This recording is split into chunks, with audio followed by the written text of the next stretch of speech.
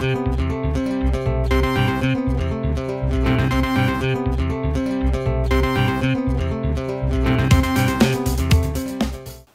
Radio 4 just put out their radio drama adaptation of Good Omens, a book by Neil Gaiman and Terry Pratchett.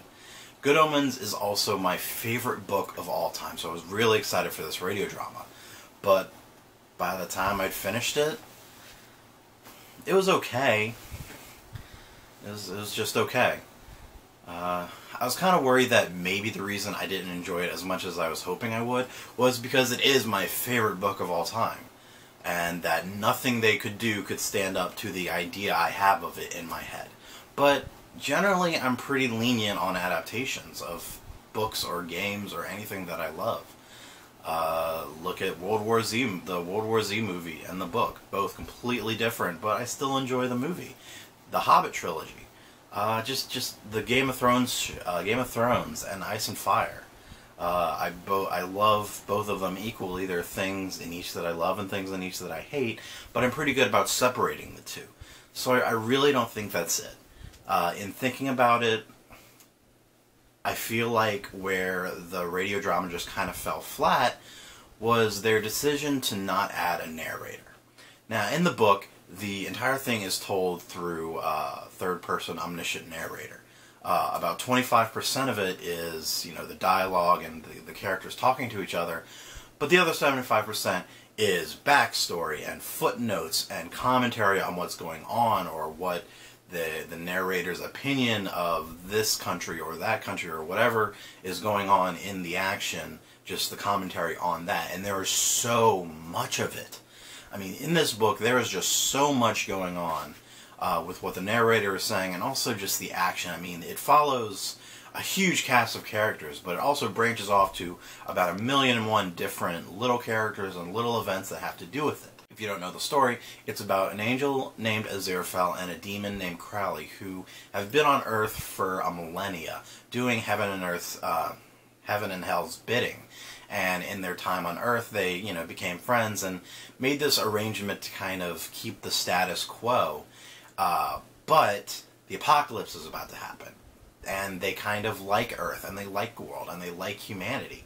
So they put in motion events to stop it from happening, and it follows them and what they do, and all the hijinks that ensue, and all the cast of characters that have to do with it, and it's all told through these prophecies by this prophetic witch from the 17th century, Agnes Nutter, who her prophecies are so nice and accurate, and by nice, they mean spot on and accurate, and like 100% accurate.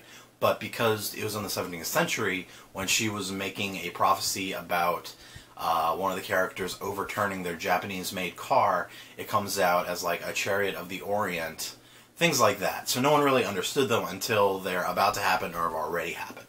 So it's this huge story with this huge cast of characters, with all of these different events happening, and all of these little things happening, and all of the backstory and the footnotes that go into the book.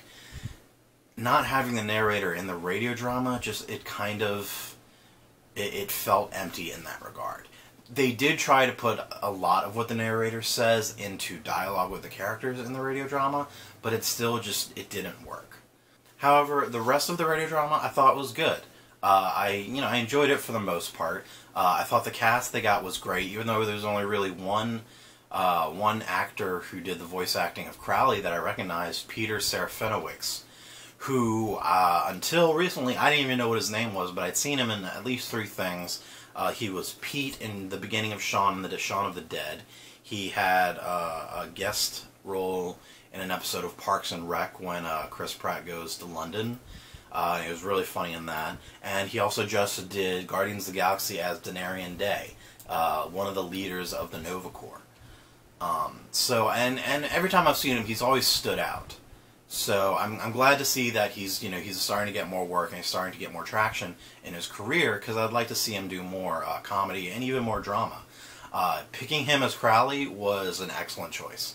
I have a very short list of who I thought could play Crowley, and that list is Gary Oldman. Since from reading the book in high school, Gary Oldman was always my Crowley. When they actually had Crowley in Supernatural, he wasn't the real Crowley. but he basically was Crowley. They had Mark Sheppard play him, and as soon as I saw that, I thought Mark Sheppard would have did a great job as Crowley. I think he'd be perfect for the role. And now Peter Serafinowicz does a great job in the role. I have this huge star cast for what I think would be the ideal Good Omens cast. However, I don't think Good Omens could ever really be done.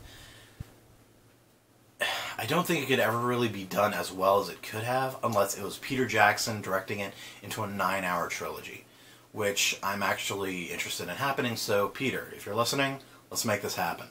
If you saw the radio drama, let me know what you think. If you've read the book, also let me know what you think. I love this book. It's my favorite book of all time. It got me to read more Neil Gaiman, who became my favorite author of all time. I haven't read other Terry Pratchett things, but I'd really like to. I know he did Discworld.